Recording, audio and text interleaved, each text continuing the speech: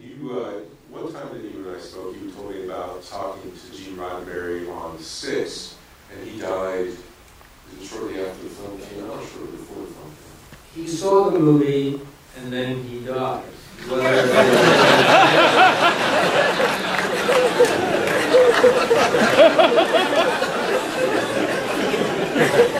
that good? We're going to keep moving.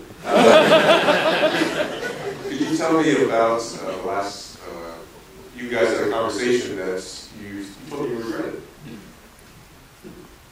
Well, there are moments in one's life where you look back and say, well, I wish I had done this differently.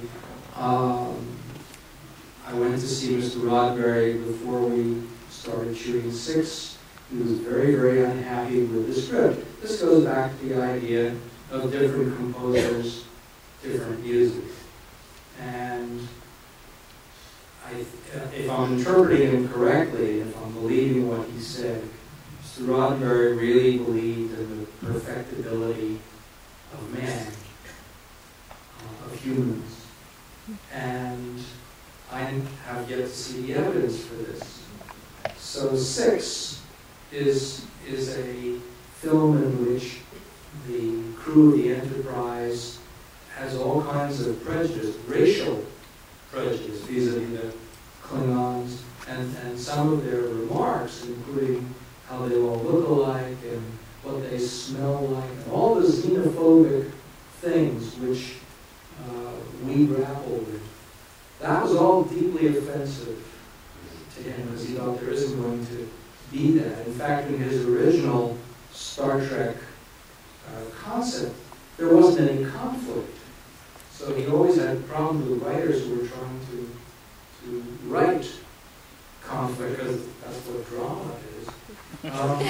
So he was very distressed with the world of the Enterprise, the kind of music I was writing. And we had a meeting, and his guys were lined up on one side of the room, and my guys were lined up on the other side of the room. And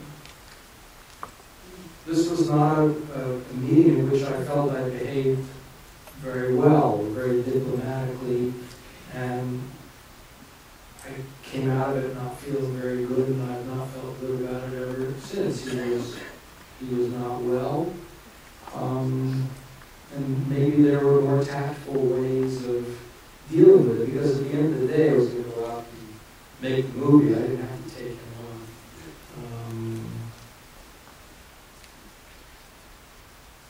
Not my finest now.